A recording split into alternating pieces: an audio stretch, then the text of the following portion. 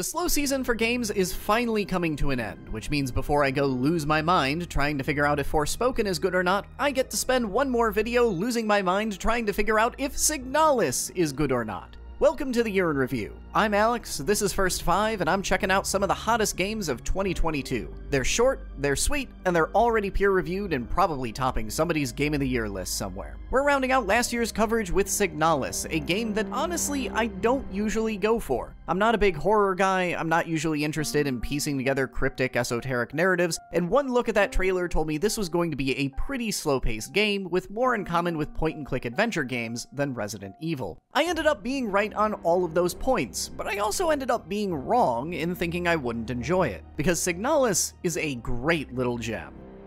Eventually. Signalis is also kind of a tale of two games, flipping most of its conventions on their head right at the halfway mark. The first half is a very gameplay-centric and respectable survival horror game, while the back end suddenly decides it's time to have a plot now and plays far better to Signalis' strengths. Which, speaking of, let's break those down.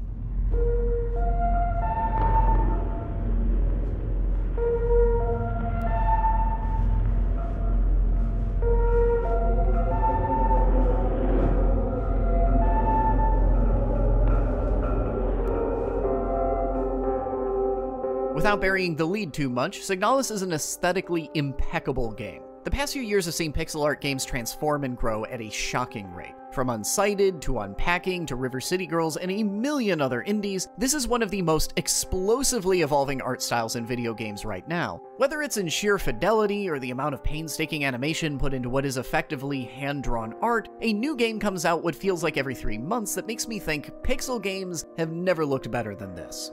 And it's not just the pixel art. Signalis leaps between art styles almost at will, bashing together retro PS1 art, real-world media, gorgeously rendered UI overlays crisp enough for 4K, and random mishmashes of typography, all while leaping from a top-down perspective to first-person to abstract cutscene, and somehow, this game's direction manages to keep it all feeling cohesive even when it's jumping art styles on a nearly frame-by-frame basis. And that's without even getting into the equally evocative soundscape of bleeding alarms, radio frequencies, and random German. Much like last time's Cult of the Lamb, everything here is polished to near perfection, but the sheer number of artistic disciplines on display here is staggering. The only area in which the direction falters is with enemy design, which perhaps leaves a little too much to the imagination. The monsters in Signalis are these weird flesh-robotic hybrids, which is certainly gruesome, but as presented here in a mishmash of nearly identical colors with static only further obscuring them, mostly just look like brown puddles, and I'm not terribly intimidated by brown puddles. But outside of that one detail, Signalis is an incredibly striking and gorgeous game, whether it wants to capture grimy industrial corridors or get a little more surreal with it. This is, by far, the game's greatest strength. Mechanically, the main cue this game takes from other survival horror games is a long and complex lock-and-key system that has you crisscrossing a single self-contained play space, but it leans far harder on this mechanic than other games in its genre. Where another survival horror game might task you with finding 3 medallions to unlock a door and then let you move on with your life, each of Signalis' regions require you to find at least a dozen different keys, many of which exist purely to extend the process, with keys often unlocking a new room that just contains another key that unlocks a new room that contains a key, and so on. This is primarily to force you to crisscross the same half-dozen hallways repeatedly and get in trouble with the locals. Which, speaking of, combat technically exists in this game, but it's more of a threat and a failure state than an actual gameplay mechanic. Because of other cues Signalis takes from its predecessors, namely limited ammo and health pickups and an even more limited inventory system to carry them all with, combat is something you actively want to avoid. It's also just not that enjoyable. It's stiff and clunky and slow in very classic survival horror fashion, but it's also not really supposed to stand on its own. It's meant to force you to interact with the rest of the gameplay systems, and in that respect, it does that job admirably. But rather than brute forcing your way through with an auto-aiming gun, the real mechanical juice is in the navigation and exploration. It's in the joy of walking into a new building with an entirely blank map, then slowly growing more familiar with that space as you learn to efficiently navigate it, to discover the pathways through each level you can safely run through without firing a bullet, and learn ways you can abuse the AI and its glacial attack animations. Avoiding enemies is almost always more mechanically satisfying than standing your ground and fighting them. What's a little less satisfying is Signalis' narrative, which spends several hours kinda just puttering around without going anywhere. You're playing an android named Elster, who's looking for a close friend in a mining facility that happens to be getting taken over by some sort of weird virus that turns its predominantly robotic workforce into terrifying meat monsters. Fun setup, but Signalis seems entirely uninterested in it. Elster's quest jogs in place while the game spends its first few hours focusing on basically anything else. Want to know what's going on with the virus? You'll read plenty of theories. Want to know about the world building of this crazy sci-fi universe? Oh boy, we've got a ton of that. Want an actual plot beat or resonant character moment? Good luck with that. And if I hadn't played ahead a little bit, my review would have ended around there. But all of a sudden, around the 5-hour mark, Elster's plotline gets broken out of amber, and the entire game transforms. All of a sudden, it is intensely interested in Elster's situation as she becomes a massive gravity well the entire game gets dragged into. Gameplay mostly becomes more linear, cutscenes become frequent, everything gets increasingly surreal and metaphorical. There's an actual narrative to care about, and it's good! It takes like 5 hours to get there, but damn! And there are two ways to look at what's going on with Signalis. One is that this back half of the game plays far more to its strengths. The first half depends solely on the game's weakest elements, with almost entirely unbroken gameplay, with only the occasional mini-puzzle to really break up the proceedings. The back half, in comparison, gets to completely break loose artistically and is almost entirely focused on filling in the many blanks of its narrative. And it's impossible to stress just how much harder the back half of this game absolutely rips.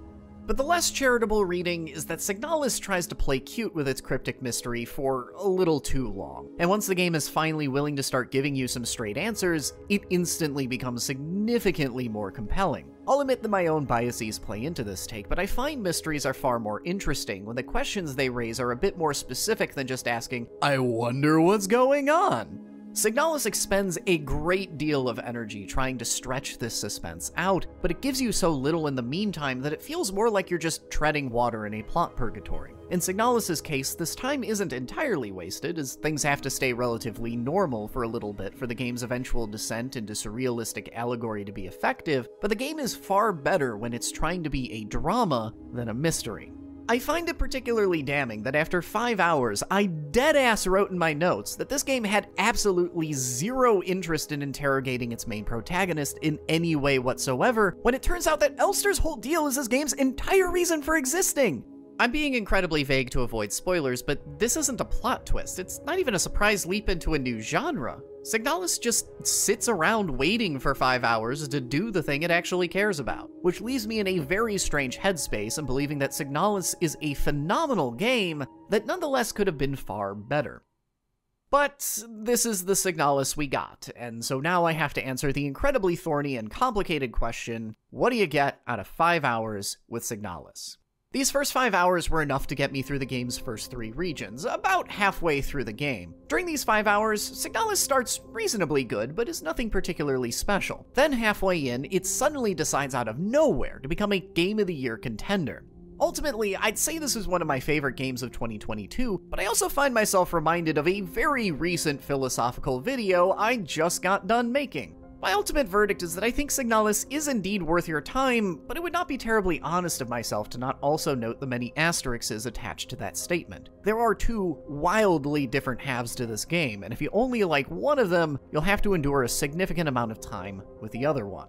My video on Nier Automata is not the only one this review feels in conversation with either. Signalis also makes for an interesting comparison point with my previous review of Cult of the Lamb. With Cult of the Lamb, I found a game that was polished to perfection, complete with absolutely killer aesthetic, but with gameplay systems and a story so safe that I'd felt like I'd already played it 100 times. Signalis has the exact same level of polish, and honestly, its gameplay is just about as basic, and I've absolutely seen this story before. And yet, despite all these similarities between the two, Cult of the Lamb left me feeling hollow and exhausted, while Signalis has spent weeks burrowed in the back of my brain, quietly refusing to let me forget about it.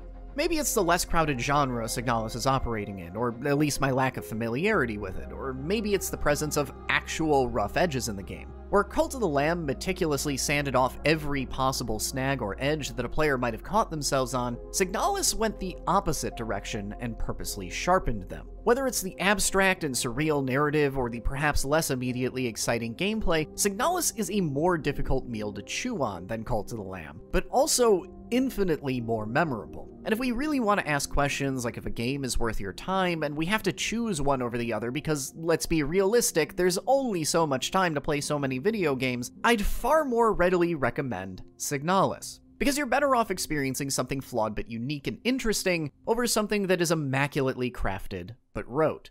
From my experiences listening to other people talk about it, Signalis seems to have been a somewhat divisive game. Either you absolutely love it and can't stop singing its praises, or you bounce off of it hard. And after playing it, I can see why. It's definitely a game that requires a very specific kind of player to enjoy it. It's a game for the explorers of the world. Those who fell in love with wandering off the beaten path in Breath of the Wild, or trying to make sense of the emotionally charged but sometimes perplexing narratives of a Kojima game, will probably find themselves right at home here. I know that despite my issues with it, I certainly did. And speaking of finding yourself at home with something, it's time to thank the first 5 Patreon crew, without whom this channel would not be able to function. If you like the work I do, you could be right up here with them in the credits for the low cost of $5 a month, as well as in the first 5 Discord and getting video essays a day before everybody else. You can find a link down in the description, as well as right here in the end card. I'd also like to take the chance to remind folks that streaming is coming later this month, so please look forward to that and a more concrete start date in the coming days. But I hope you all enjoyed this somewhat belated review of Signalis, and I will see you all next time.